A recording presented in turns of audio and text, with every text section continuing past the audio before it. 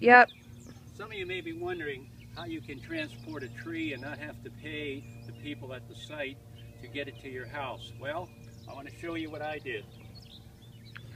I took a Thule bike rack and I decided that was about 200 pounds it could handle.